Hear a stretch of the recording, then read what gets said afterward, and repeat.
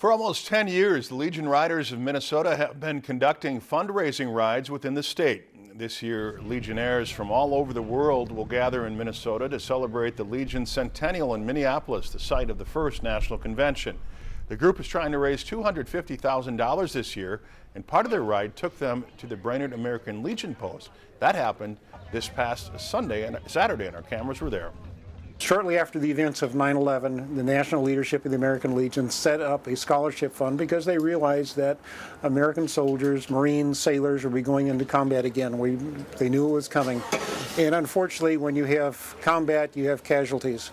They set up the casualty funds set up the scholarship funds to provide scholarship assistance to children of those military members who passed away on active duty since 9/11.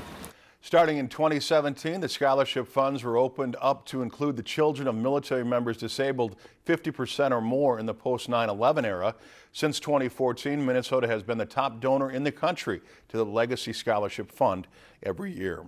If you enjoyed this segment of Lakeland News, please consider making a tax-deductible contribution to Lakeland PBS.